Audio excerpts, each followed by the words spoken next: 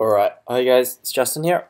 Today we'll be answering questions 48 to 50 in the ACER red paper. Alright, so question 48, let's just start with that.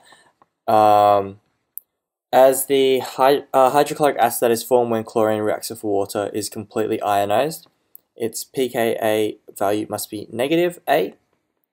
Its concentration must be very low B. The pool water must have been basic initially C, or D, it must be a weaker acid than hypochlorous acid.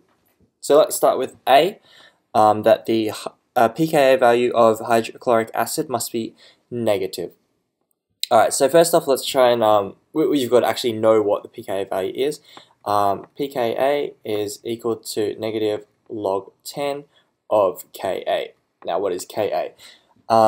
First off, it's important to understand that the dissociation of acids is described by the following equation. So Ha becomes H plus plus A minus. Alright, so basically prior to being introduced to water, the acid is together, and then afterwards it's completely dissociated into its individual ions. So Ka is equal to the concentration of H plus times the concentration of A minus on Ha. So effectively it's saying the concentration of products over the concentration of its initial reactants. So how can we figure out the Ka from this information? We know that hydrochloric acid is completely ionized. So what that means is that the Ka value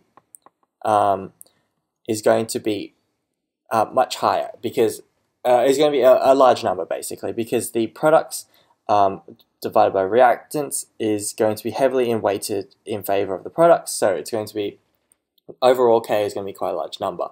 So if Ka is a large number, therefore we know that log 10 of Ka is going to be greater than 0. And after that, therefore, we know that negative log 10 of Ka is going to be less than 0. It's going to be a negative number.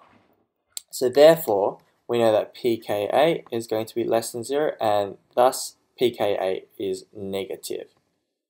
Negative. Cool. So therefore, from that we can conclude that A is true. B, C, and D, well, they actually can all be proved to be false by knowing one simple fact, and that's that strong acids completely dissociate, and that's just a fact for all strong acids.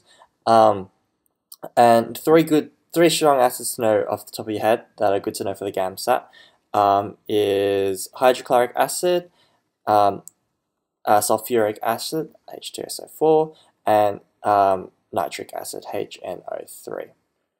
So strong acids will always completely dissociate, and that's just an important fact to know. So if you know that, then we can prove that B is not true. So as the hydrochloric acid is formed when chlorine reacts with water is effectively completely ionized, its concentration must be very low. We know that's not true, because strong acids always dissociate completely or ionize completely, regardless of its initial concentration. Similarly, the pool water must have been basic initially. For C, well, we know that hydrochloric acid will always completely ionize because it's a strong acid, and the initial basicity of the water isn't going to affect that. And D, it must be a weaker acid than hypochlorous acid. Well, we know that hydrochloric acid is a strong acid. So B, C, and D can all be proved wrong by the one simple fact that HCl is a strong acid. Hydrochloric acid is a strong acid. Alright, so that's question 48 completed.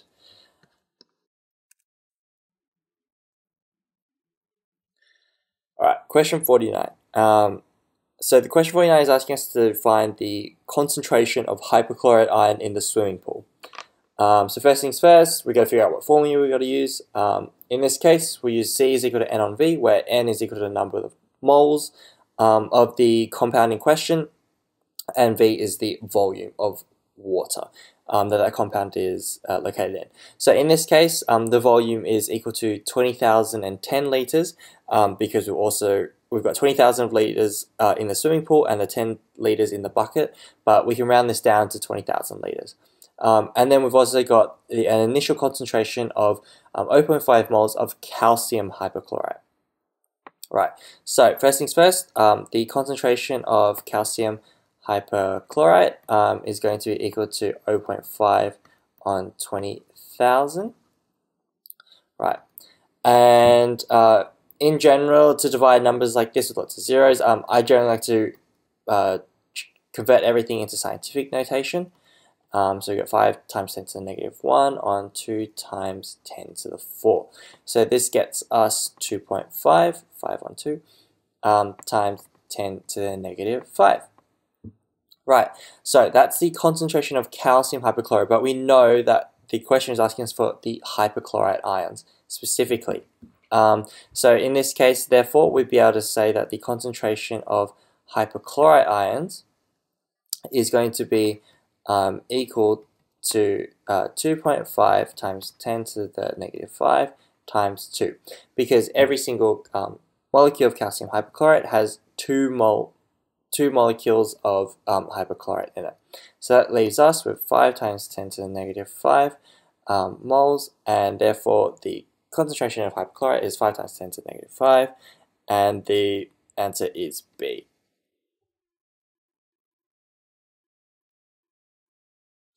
Alright, question 50, red. Of the following, the greatest amount of hypochlorite ions per kilogram of chlorinating agent would be produced by A. Sodium chloride, hypochlorite, B. Calcium hypochlorite, C. Nitrogen trichloride, or D. Chlorine oxide. So we're trying to find the number of hypochlorite ions per kilogram. In this case, we'd want to use the following formula. N is equal to mass on molecular weight. Note that mass is in grams. It's one of the few formulas that uses mass in grams. Alright, so first off, using this formula, we can find the number of moles of chlorinating agent. So in this case, we have sodium hypochlorite, and that results in a mass of 1,000 because we are given a kilogram. So 1,000 grams on the molecular weight, which in this case is 14 plus 16 plus 35.5. And that is equal to 1,000 on 30 plus 35.5, which is about equal to 1,000 on 65. Alright, so then you fill that up for the rest of the chlorinating agents, like so. You'll notice that I've left the answers all in a fraction form. The reason I've done that is because it takes quite a lot of time to actually fully divide this out into like a decimal or whole number form, and that in the Gamsat, if you have to do it for 4 individual chlorinating agents, you're just not going to have enough time. So I've left it as fractions, and we can kind of manipulate them and hopefully get the answer afterwards. So what we've found so far is the number of mole of each individual chlorinating agent, but we've been asked to find again the number of mole of hypochlorite ions. So in this case, sodium hypochlorite produces 1 hypochlorite ion per molecule, so that therefore we can say that the number of hypochlorite ion is just going to be equal to 1,000 on 65 for sodium hypochlorite. Calcium hypochlorite on the other hand produces 2 hypochlorite ions per molecule, so we'd get 1,000 on 140 times 2, which is equal to 1,000 on 70. Nitrogen trichloride produces 3 hypochlorite ions, so we'd get essentially 1,000 on 20 times 3, which is equal to 1,000 on 40.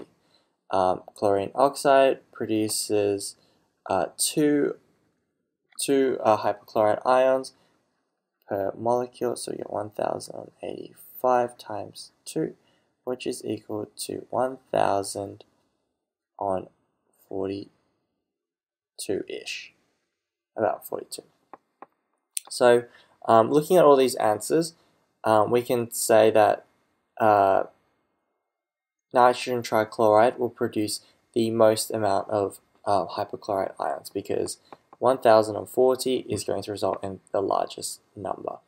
So therefore, the answer C is correct.